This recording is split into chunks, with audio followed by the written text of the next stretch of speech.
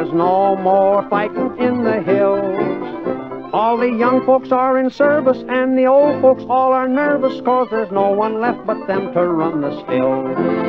There's no more moonshine in the mountains. There's no corn squeezins to be had. All they're doing now is nursing, maybe a barrel or two per person, just in case somebody starts to feelin' bad. When the war news got back to the mountain, they were so darn mad they nearly died. 'Cause the Turners and the Coys and all the other Feudin boys were out there fighting in the army side by side.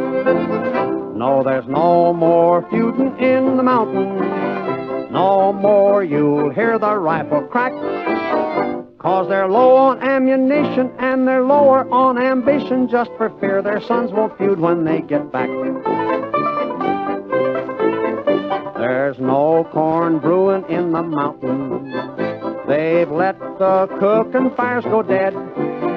All the boilers frozen, busted, and the stovepipe cracked and rusted, but the folks just sit around and shake their head. Their rifles hang above the fireplace, with no bullets in them like as not. No more Mountain Dew they're tasting, they just say the time's a wasting, 'cause their sturdy mountain sons have gone to pot.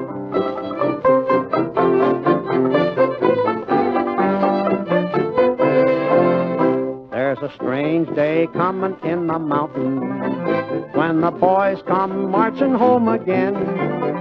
It will be an awful brody if they ask for scotch and sody, and they're liable to get clipped right on the chin. When Pappy reaches for the moonshine and fills up a tin cup to the brim, they better drunk what they're brung up on, or a boot they'll get hung up on, 'cause that highfalutin stuff don't go with him. There's no more feuding in the mountains, and the folks don't like it that-a-way. But their impulses they stifle, and they don't reach for their rifle, they just turn their head and look the other way. There'll be no more feuding in the mountains. The young folks have finished all of that. They'll come home to till the soil and let the corn mash go and spoil, and gosh, the old folks never will get used to that.